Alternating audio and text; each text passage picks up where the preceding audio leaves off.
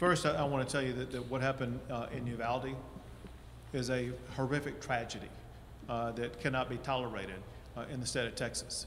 And there is swift action being taken by local law enforcement as well as the Texas Department of Public Safety.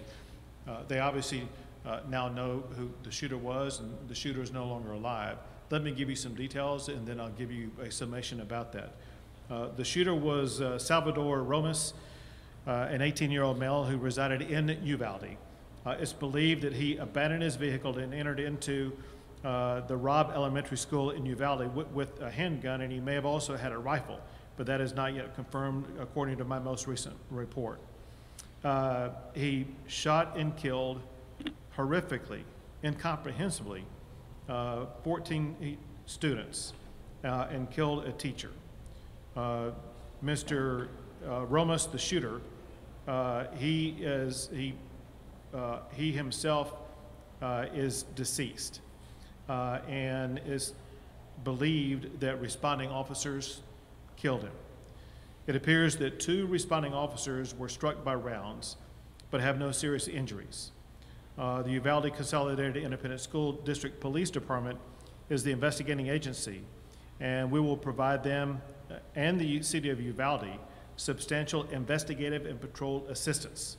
We're in the process of obtaining detailed background information on the subject, his motive, the types of weapons used, the legal authority to possess them, and conduct a comprehensive crime scene investigation and reconstruction, and identify and interview all witnesses and provide victim services and other support as needed.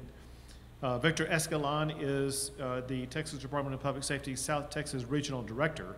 He is on the scene, and everything that can be done will be done. In addition to that, it is being reported that the subject shot his grandmother right before he went into the school. And I have no further information about the connection between those 2 shootings. And the subject is reported to be a student, to have been a student at Uvalde High School, and is a U.S. citizen. Bottom line is this, however, and that is, when parents drop their kids off at school, they have every expectation to know that they're going to be able to pick their child up when that school day ends. And there are families who are in mourning right now, and the state of Texas is in mourning with them for the reality that these parents are not going to be able to pick up their children. Our job is multifold.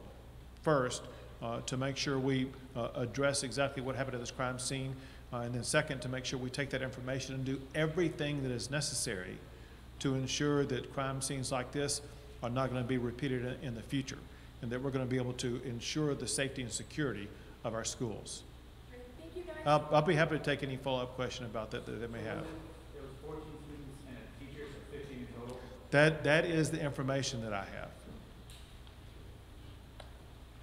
You said the officers were okay, that were acting, that were... It's my understanding that 2 officers were shot, but other than the wounds they sustained, they will not be fatal shots. They were going to survive their being shot.